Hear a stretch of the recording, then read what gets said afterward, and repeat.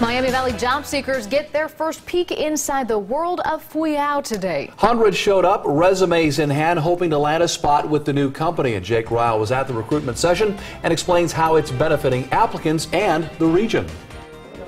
Well, there are empty seats now, but that wasn't the case just a few hours ago, as more than 500 people packed this room with one thing on their mind: just trying to get a job. For you to leave if you have Today marked the first Fuyao informational session for job seekers, an opportunity to look at the jobs front with a glass-full approach. They're about honesty and supporting the community, and that's what I'm all about. So it's like a perfect fit, so I had to come down and check it out.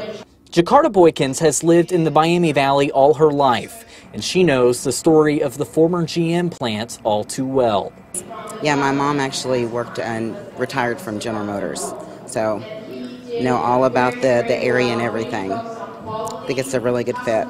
Many applicants, like Jakarta, are hoping Fuyao is their perfect fit.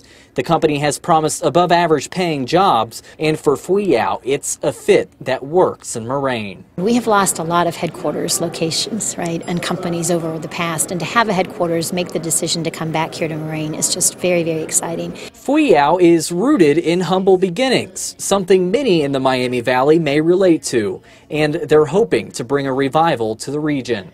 And when you look at the infrastructure that we had to offer with the former GM facility and bringing that back to life, and also the importance, and they talked a lot about that today, what will make this facility is going to be the workforce. And there are 3 more informational sessions which run all the way through next Thursday. We've posted all of that information on WDTN.com. Reporting in downtown Dayton, Jake Ryle, 2 News, working for you.